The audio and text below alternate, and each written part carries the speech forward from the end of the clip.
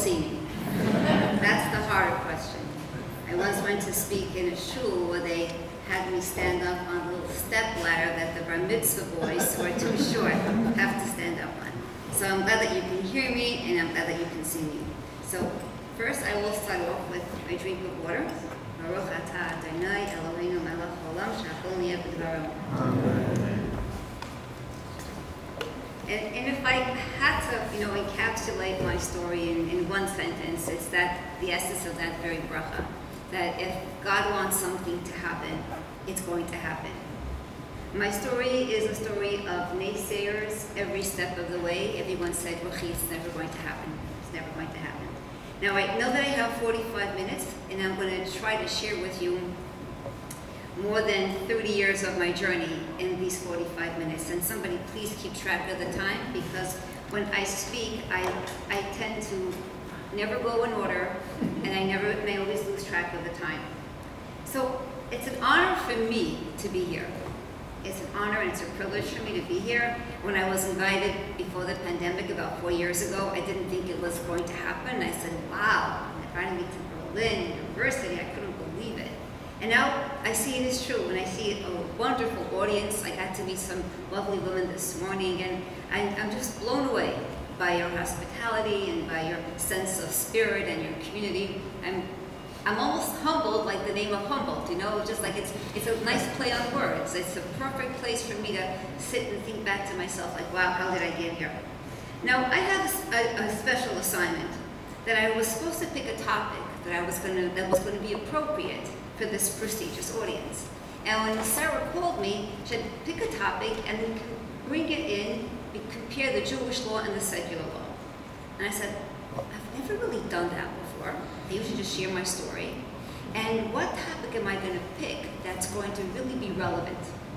I don't want to get, as a sitting judge in New York, I don't know about the laws here, but as a sitting judge in New York, I cannot discuss politics, not of any country, and I can't discuss any court cases, or any court cases that are pending, which means it could be appealed.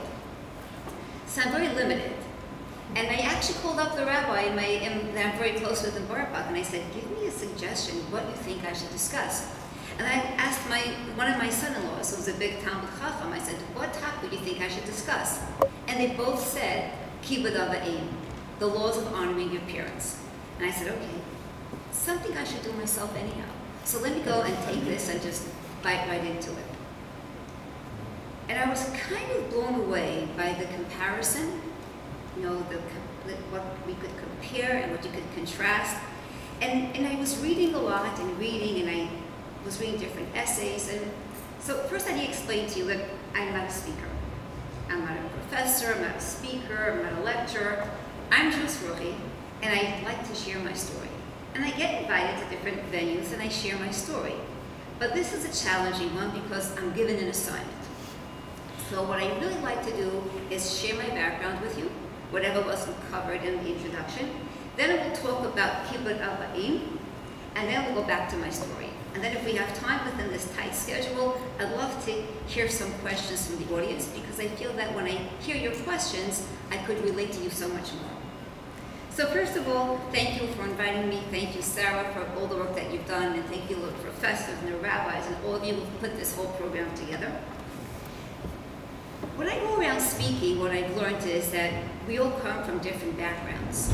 And by the time I finish speaking, I realize there's so much that we have in common, so much more that we share as human beings and our values than it actually separates us. My background is I come from the Hasidic community. I grew up in Borough Park, and I'm very proud to be the mother of 6 children, and now grandchildren, and we don't count grandchildren.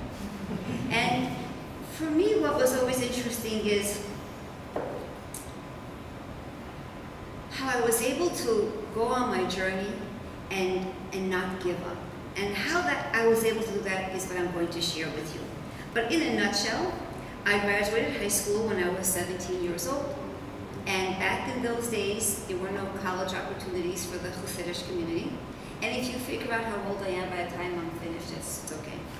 And I got a job as a legal secretary because my high school gave a course called legal stenography, which prepared us how to be legal secretaries. And I took that course. It was a very complicated course. I think in the beginning of the semester, there were like 40 girls who signed up. By the time it was over, only half were left in the class. So I was working in large firms and small firms, and I was rising up the ladder. And then when I turned 30, I started to work for lawyers that were younger than me. And that just didn't sit right with me. And I said, if I was given the opportunity, I would probably do the same thing that these lawyers are doing. But why can't I do it? Now, I was raised that if you were going to be a good Hasidic girl and raise a nice Jewish family, you really couldn't have a career. It was either one or the other. And I thought to myself, why is that? Why are they mutually exclusive? Why can't I have both? But that was my own very personal dream, my personal journey. I really didn't want to share it with anybody. I never thought that it would be a reason to get invited internationally, but that was my personal journey. So let me talk to you about my background. I grew up and I have an amazing set of parents. My mother is my best friend. And my parents were always humble, simple people, smart people, but they weren't part of any Hasidic or rabbinical dynasty. They weren't connected politically. They weren't wealthy, just hardworking parents. And my mother, she's still my best friend. She taught us girls because when I was born, I was the oldest, and then I had my 3 sisters. And then my baby brother was born after I was married. In fact, my mother and I were expecting the same time. My brother is 6 weeks older than my son. So my mother said to us, girls, you can do anything you want to do in life, so long as it isn't illegal, immoral, or against the Torah. So even though I grew up in an ultra-Orthodox Hasidic home, I never felt confined or restricted. I knew there were rules, but I never felt like I was being squished or couldn't do something that I really wanted to do. And my father, he was very tough on good manners. He didn't really care what my grades were in school. In fact, when he would come to PTA, the first question he would ask the teacher is, how does my daughter behave? That's what was most important to him. And I wasn't the smartest girl in the class either. In fact, a couple of years ago, when my youngest, so I have 3 boys and 3 girls, in that order. Anybody here remember the Brady Bunch? That was a show on American TV. Well, I had like the Brady Bunch, in that order, but 1 husband. So when my youngest are twin girls. When they were in their 12th grade in high school, I went to the PTA. And the teacher looks at me, she says, hey, Ruchie, I remember you. I was in your sister Simi's class. And I look at her and say, oh yeah, you look familiar. And she says to me, did you become a lawyer? And I say, yes, I did. She says, you know, come to think of it, you weren't one of the smart girls. And she was right. I was just a very average girl, a very average student. But my parents believed in us. I remember my father calling me up once. He says, Ruchie, I'm in Manhattan, and I'm by the newsstand, and there's a magazine here, and the front cover says the top 50 lawyers in America. But Ruchie, I don't see your picture in here. I said, well, Tati, I said, it'll be a while. I don't know if my picture will ever get in there. So now that I told you about my parents, let's move to the topic of Kibbud Avim, honoring your mother and your father. Talk about the Jewish laws about this commandment, and then talk about the secular law. So, you know what was interesting? The other night, now my father, he should have a refuah shalema, is not very well, and we take care of him. And between my siblings and I, we rotate, and it was just the other night, I'm confused really when was last night because I lost a night in my traveling, but I wanted to go to my office to prepare for the lecture, and my father needed to have a treatment, a nebulized treatment. So I called up my brother and I said, Meshulam, I gotta run, I have to do something, so when you come home, you do it, you give Tati the medication. And I said, what did I just say? So Ruchie, you have to practice what you preach. Stop what you're doing right now, you take care of Tati, and then you go and prepare your speech. Because I realized I can't just talk about Kibbud Avim, I have to really be proficient at this. Okay, so let's talk about the law first. Now, I'm not here as a law professor. I did preliminary research. I did enough to get an understanding of it, and just to give you a brief overview of the law and their obligations between parents and children and parents. So let's talk about the obligations that parents have to children. Give them food, shelter, and clothing. Make sure they get an education, but the state will most likely pay for the education. They have to have good health and medication, but the state will cover the cost of that as well. And what's the duration of this parental responsibility? Until the child reaches their majority. In most states, it's 18 years old. Now, there are obligations that children have towards parents. And what are those obligations under the law? Well, as long as the parents are responsible for their children, the children have to be obedient. Until they reach their majority, they have to be obedient and follow the wishes of the parents, unless they are emancipated. Sounds familiar, Professor? Now, emancipation in American law are certain exceptions where children under the age of 18 don't have to be under their parents' jurisdiction anymore. They join the military, they have a baby, they move out of the house and support themselves. Then they don't have to listen to their parents. And what is the reward that the law gives if you listen to your parents? Nothing. The law doesn't promise you anything. You just do it because you have to. And then there are cases where the parental responsibility will go farther. Even after the parent dies, the children can sue the estate of the parents for the support that the child needs. That's basically, in a nutshell, what I saw as obligations between parents and children and parents. Now let's step over into the halacha. I'm not a rabbi. That's my big disclaimer here. But under the halacha, a parent has obligations for their children. If it's a baby boy, they have to give a bris milah, and if they don't have benefits applicable, they have to give their child a chinuch, an education. They have to teach the child a trade, a livelihood, and if not, it's almost considered as if they're teaching the child how to steal. The Gemara also says they have to teach the child how to swim, but that really means how to survive. Because back in those times, if you didn't know how to swim, commerce was through shipping, you could die. So what's that? And then to make a bar mitzvah and a bris mitzvah, and to marry off the child. Now I always wondered, how come in my community, parents are so involved in marrying both their children? Because it's a responsibility. We're not just being nice, we have to marry off our children. So that's what parents have to do for children. Now, what are the child's responsibility towards the parents? And that is so big that I'm going to really try my best just to give you the basic nuts and bolts about this commandment. So where does it come from? Where's the first time that we hear that children have to respect their parents? You all know, it's the 10 Commandments, right? It's the Aseres HaDibros. Now, what's interesting about the Aseres HaDibros, aside from the fact that it was given in such a profound way, which makes those 10 Commandments so important, they're divided. You all have seen the picture of Moses holding the 2 tablets. I think the original was really square, not round, but for some reason history makes them round.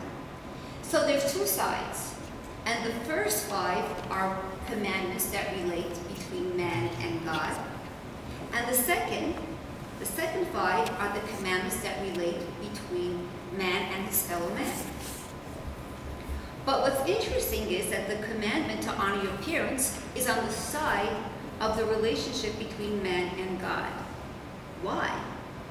Why does God place such importance on honoring your parents that he places it on the same section where he talks about how you have to honor God? Because when you honor your parents, you're honoring God. There's 3 partners to a human being when they're created. Their parents and God. And when you learn to honor your parents, you learn to honor God. When you learn to honor your parents, you learn to appreciate and not take things for granted. And ultimately, our greatest appreciation always has to go to God. But God doesn't say you have to love your parents. You have to honor them. And how? So There's verses that say that you have to honor your mother and father, and you have to fear your mother and your father. So you have to honor and fear. What does that mean? Honor are the positive commandments, and fear of the negative commandments. So how do you honor your parents? Very basic. It's the reverse now. It's the food, the clothing, and shelter.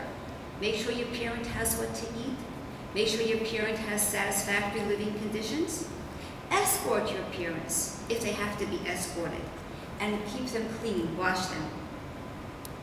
How do you fear your parents? You don't sit in your parents' place. I never knew why. We were always raised, you don't sit in Tati's chair. You don't sit in Mommy's chair.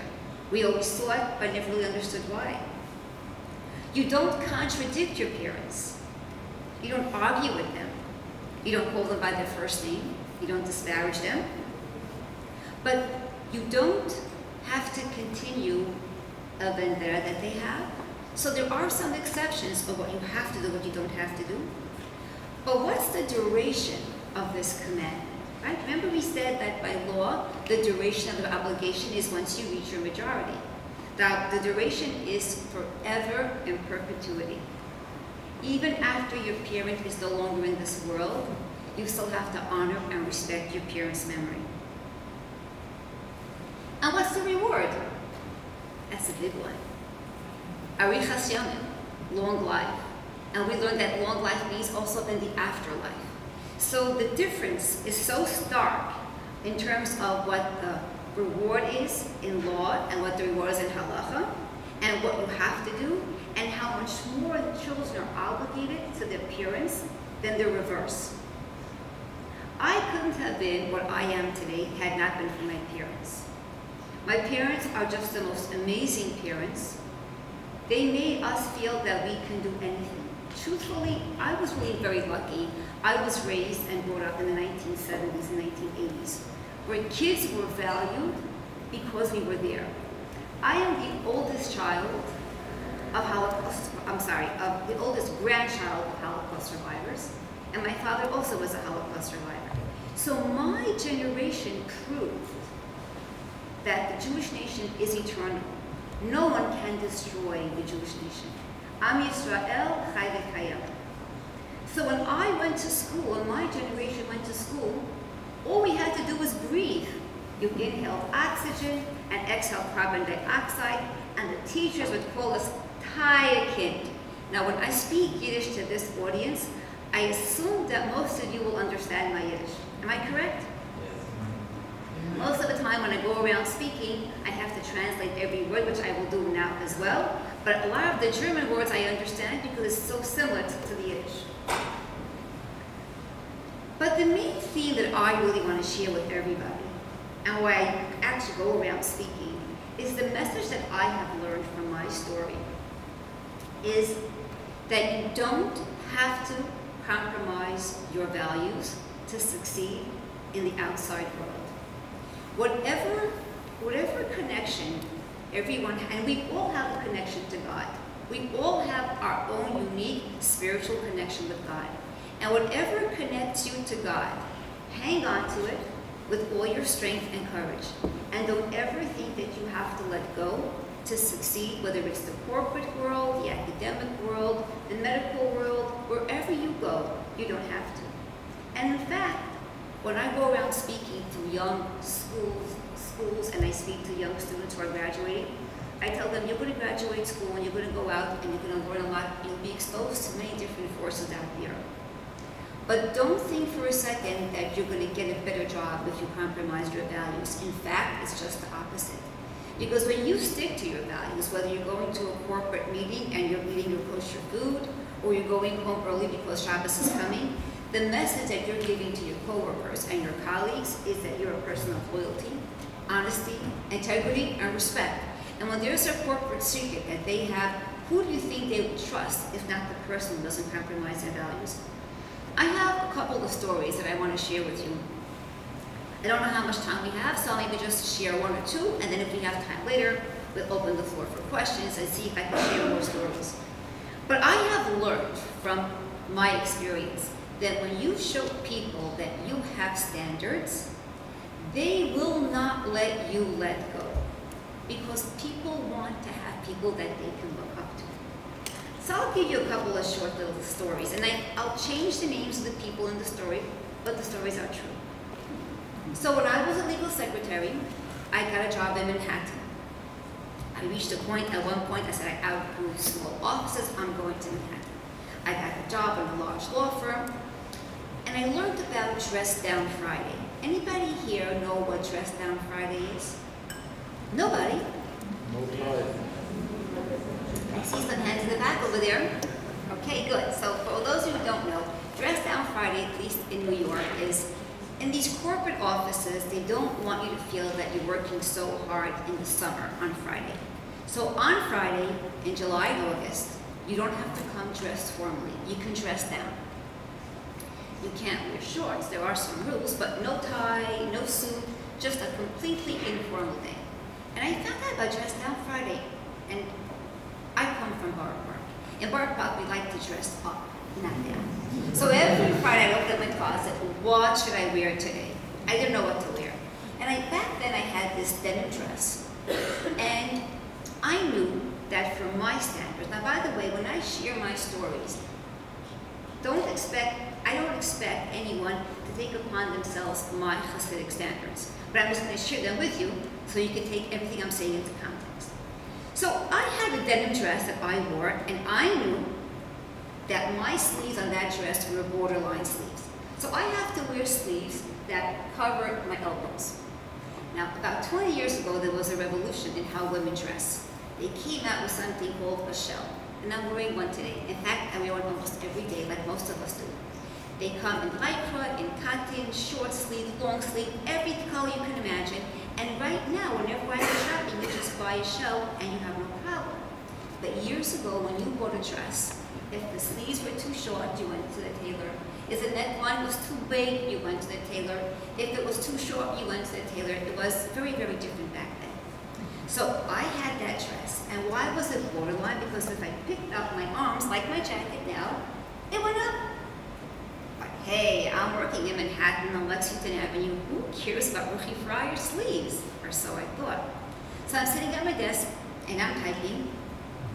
And one of the attorneys that I was assigned to work for, who was Jewish but not religious, comes over to me. And he says, Rachel, I see your forearms. He's rubbing his eyes. I want to tell you something. Now, when I went to school, we used to have these modesty teachers who would check and make sure they were all dressed appropriately. None of them ever impacted me like that young attorney. It was like he punched me in my gut. Because his message to me was, I know you're religious, and I know you dress modestly, and I'm sure you don't know that your sleeves are too short. I went home that day and I threw out that dress. Let me share with you a story about handshaking, okay? Now, handshaking is one of these rules that have many, many different interpretations in how that rule is carried out. And they're all acceptable depending on where you come from. So I was at the point when I was opening up my law practice, and I wanted to know from the rabbis, how does the handshake rule apply to me? So I pulled up the rabbi and I said, I have 6 children, I'm married, I'm opening up my law practice. What's the rule with shaking hands? Oh, Mrs. Freier, he says to me, it's preferred you don't shake hands with men. But if the man is going to be insulted, then by all means shake his hand. So I'm thinking to myself, what am I going to do? I'll be going to a meeting, going to a closing, and say, oh, he's embarrassed. Oh, he's not. He is. Maybe I'm going to start crossing down people. This is not going to work for me. My name is Ruchie Freier. My husband's a chassid. I don't shake hands with men. And if you don't want me to be your lawyer, there's the door. God help me. My first clients were Satmar Chassidim from Kiryas Ya'arim. If they looked me in the eye, that was forward. Anyhow, I had a closing, and my clients were Chassidim, and we're sitting in the conference room, and the bank attorney knew my husband. Everybody was Chassidic in that room. And he comes in, and he starts shaking everyone's hand. He comes to me, and I said to him, John, you know I can't do that. And he gives me this big hug, and he says, oh, Rachel, I'm so sorry, I forgot. straight under the table. So people often ask me if I have a role model. Is it Golda Meir? Is it Ruth Bader Ginsburg? And I say no. It's this quiet woman from Poland who lived in Krakow between the 2 world wars, and her name was Sarah Schenirer. And Sarah Schenirer was the founder of the Besaco movement. She was the one who really changed Jewish history, because at that time when she lived in Poland, when we learned about it in history, we called it the advent of the isms. Communism, socialism, Marxism, all the isms were coming up. And the boys at that time in the shtetls were learning, and they were going to secular school, because the rule was everybody went to public school, and then after school, the boys learned with their rebbes, and the girls would learn at home whatever they had to know. But when these winds were sweeping through Europe, the girls were getting lost. They weren't retaining their Jewish identity. They didn't know enough to fight all the influences that were hitting them. So Sarah Schenirer said, we have to make schools for girls. Now, when I went to school, my teachers were the students of Sarah Schenirer, and they told us all about her. We sang songs about her, but they never told us that she had opposition. I didn't know about it until I read a book about her life that was written quite recently. It's called Carry Me in Your Heart. And when I read the part that she had opposition, I said, now I have my role model. Now I know that it's okay for me to do what I'm doing, because people often ask me, Ruchie, how could you consider yourself Hasidic when you have such a public personality, and you're on TV, and you have a profession? How do you call yourself Hasidic? And I knew that I'm doing nothing wrong, but I didn't really know how to articulate it until I read the book. And Sarah Schenirer taught her students a very important lesson. A Jewish daughter has to always wear a dress with 2 pockets. In one pocket you carry the verse from Psalms, from Tehillim, Kol Kvuda Bas Melech Pnima. King David writes that the beauty and the honor of a Jewish woman is what's internal. And whatever modesty leads to you, carry it like a badge of pride, because that's what identifies you as a Jewish daughter. But, Sarah Schenirer told her students, on the other pocket, you carry another verse from Psalms, there comes a time to act. And girls, when you see people are trampling Torah values, you stand up, you be leaders, and people will follow you. And I said, okay, it's okay to be religious, and a woman, and to have a position of leadership. It's okay. But what was interesting is that of all the people who predicted that if I go on higher education, I'll stray from the path, I won't be as religious, my experience was just the opposite. The farther and farther I got in my profession, I like to say profession, not career, because career has this connotation that your family is on the back burner. My family is always on the front burner. What I learned is more and more, I was inspiring law students to become religious. I was doing holiday events in Brooklyn Law School. I learned that the more I was going outside, the more I valued what I had inside. So I'm going to share with you what I did in law school. Now, all the predictions, all the naysayers, when I started college, it was really an extension of high school. Touro College, it's a Jewish college, and there were separate classes for men and women, and the teachers are mostly Jewish, so it really wasn't so much of a challenge. But when I started law school, I said, now, I'm a little bit worried. How will I withstand all the influences of a very liberal academic environment? I'll be in a classroom that's mixed with Jews and non-Jews and men and women, and I never had this before. How am I going to withstand this? And I was going to go part-time, which is 4 years. So I remember coming into the building and thinking to myself, God, I'm going to make a deal with you. Help me get through law school without compromising my values, and when your children come to me for help, I will help them. So what I did was, I also made sure that while I was in law school, I was going to do outreach, and I made holiday events, and I was going to make sure that I was going to continue praying 3 times a day. I pray 3 times a day. While women don't have that obligation and men do, and men have to do it in a minyan with 9 other men to stay focused, but women can pray alone. And our prayers alone go straight to heaven. So I prayed in law school, and I also did my outreach events.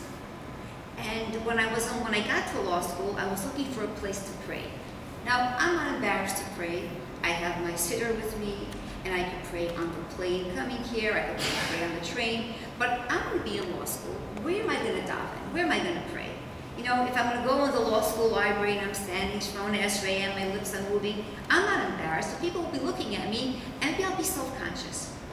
So I asked one of the law students there, I said to her, can you recommend a place for me to daven? She says, Ruchie, the staircase behind the cafeteria has a staircase behind the staircase. And if you daven there, nobody will see you. So for 4 years, I davened there. For 4 years, I did my outreach. And then came graduation. So I went to the security guards over there. I wanted to thank them. There were 2 African-American men. And whenever I did my holiday events, they would help me with all my props. My kids would come and play the keyboard and play holiday songs. And I would make a Purim party or a Pesach Seder.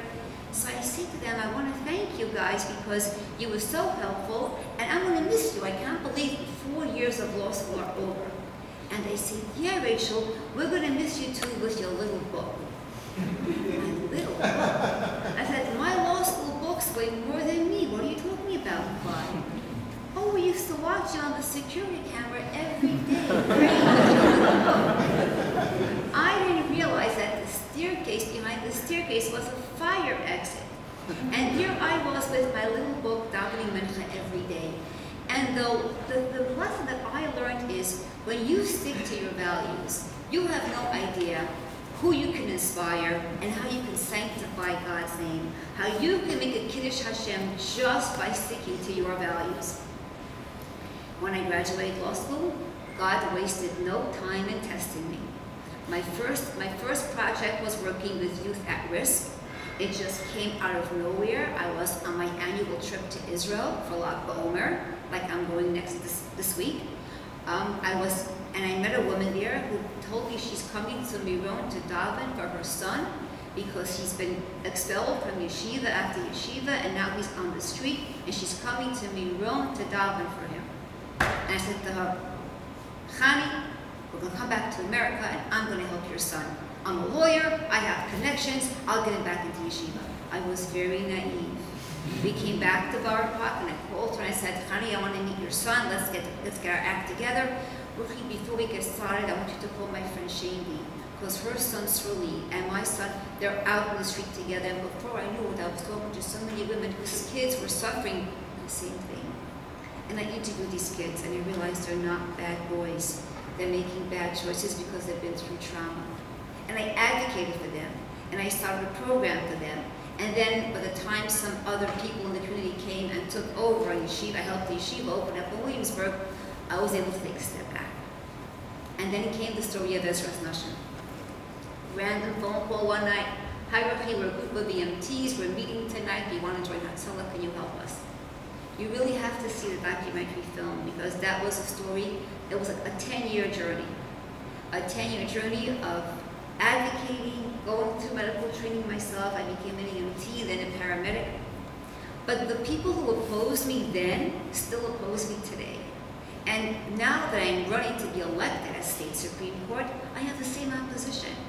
But we know that when you're doing something good, you have to expect opposition. People ask me, Ruchie, what keeps you going? How do you continue going on? So the rabbi in Bar I'm very close with always tells me, Mrs. Freier, I want to give you chizuk. I want to give you I want to encourage you and strengthen you to continue going on. That when God blessed Avram Avinu, God blessed Abraham and said, those that bless you, I will bless, and those that curse you, I will curse. Is that the best God could do? It's God after all. Couldn't God say, Abraham, everyone will bless you? But no. And when you're in the public eye, you're going to have opposition. And you have to expect it and you have to own it. Now there's an expression in Yiddish, and I'll translate it. Let's see if you can understand my Yiddish. Was men tit vayener, tit men farzir. Go get it? When you do a mitzvah for somebody else, you're going to find out one day that you actually helped yourself. So people ask me, how did you become a judge? How did it happen? So my uncle Allah Hashem, of blessed memory, his name was Dovi Schmidt. When he married my mother's sister, I was a little girl. And I watched Dovi go become a lawyer, and then become a clerk for a judge, and then become a judge. He was my mentor. And I always said to him, Dovi, I want to be a judge like you one day. And one day I got a phone call from him, Ruchie, I'm retiring this year. If you still want to be a judge, you're going to have to run for my original seat. I said, run? A campaign? An election? Oh no, my poor husband. He puts up with so much. I can't imagine doing that. But this is what my uncle said had to be done. So it was around this time. And I had to see, because no matter how confident we are as women, no matter how capable we are, we need the support of the men in our lives. So I had to break this news to my husband and my children. And it was sukkahs, and I'm coming into the sukkah with a tray of chicken soup. And he sits down and I say, so, my Uncle Dovi called me up, and he said he's retiring, and that I should run for his seat to become a judge. Silence. My husband picks up his head and says, do you want to be a judge? We'll get good health insurance coverage. I think we should go for it. Well, let me tell you, if you think that I ran, you're making a big mistake. It's the Freier family that ran. We turned Borough Park on its head. My kids made up jingles in Yiddish. They took my palm. My son said, Mommy, I'm going to take your palm cards and translate it into Yiddish. And we're going to put it in all the shuls in Borough Park. Baba, Satma, Popa, Bells, Vishnitz, Skoya, Klausner. You get the drift? And Mommy, we're going to put it where the men read, in the bathrooms. And then you should have seen my kids with the long black coats and the long face and the black hats standing on the street corners. Vote for Freier! This is my mama! Your mother, like, who is she? But we made history. And by the way, my opponents put up an Orthodox man to run against me. And because the Jewish vote was now split, a non-religious Jewish woman also put her hat in the race, and it was a three-way race, a very, very tight race, and I got 40%. So Baruch Hashem, I was able to succeed. And if God wants something to happen, it's going to happen. But let me tell you, I found out that even though I ran for civil court, I found out 2 weeks before my term started, my first assignment is criminal court. Criminal court, I told them, you're making a mistake. I'm Hasidic. I don't even watch movies. What do I know about crime? I know nothing about crime.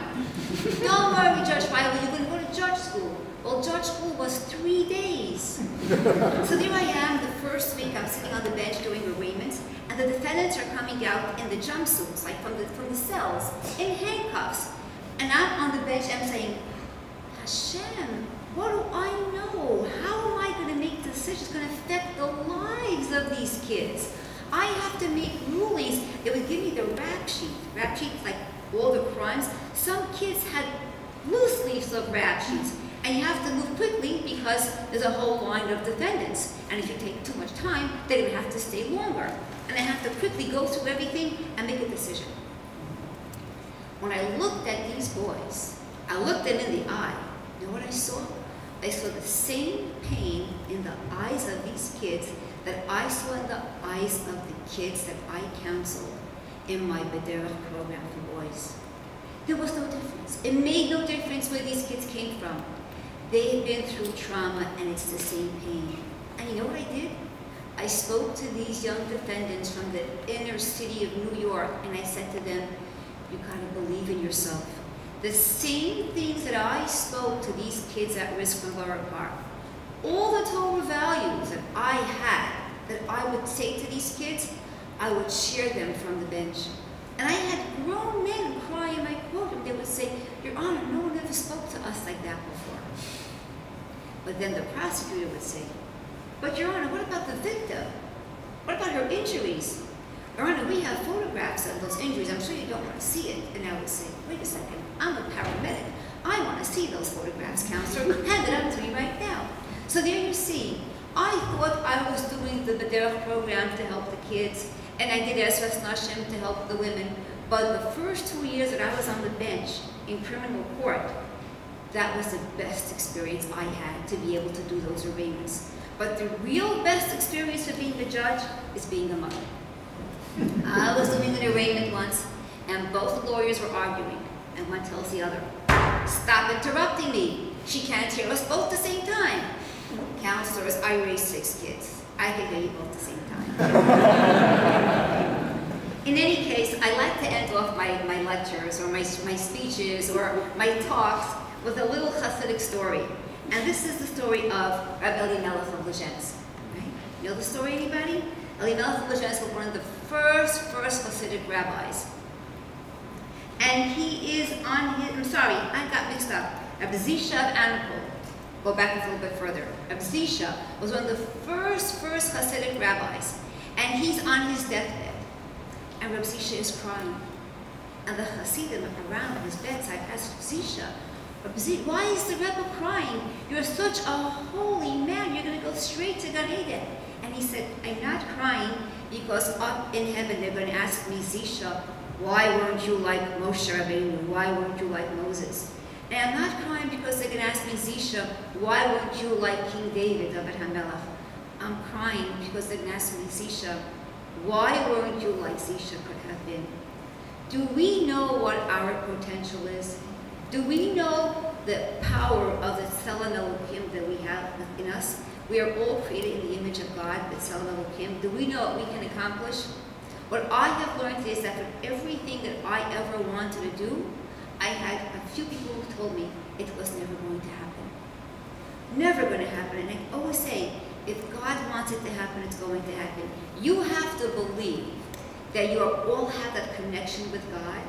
You have to keep that connection strong, never stop praying, and just believe that if God wants something to happen, it's going to happen. And you remember the story in Egypt, in Mitzrayim, when the ruler Paro made this command that all the baby boys had to be thrown into the Nile River. And the mother of Moses doesn't know what to do. She puts him into a wicker basket in the Nile River. And who comes out to swim? No one but the daughter of Paro.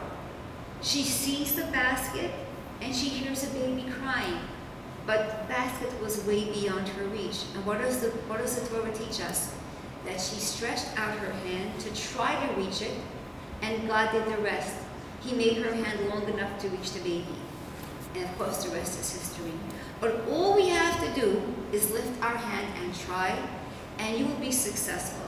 And do whatever you can to be Mekadeshim Shemayim. By being proud of who you are and your values, you will sanctify God's name. And remember about honoring your parents, because that is another way that you honor God and you sanctify God by honoring your parents. Thank you so much. I'm not sure if I went beyond the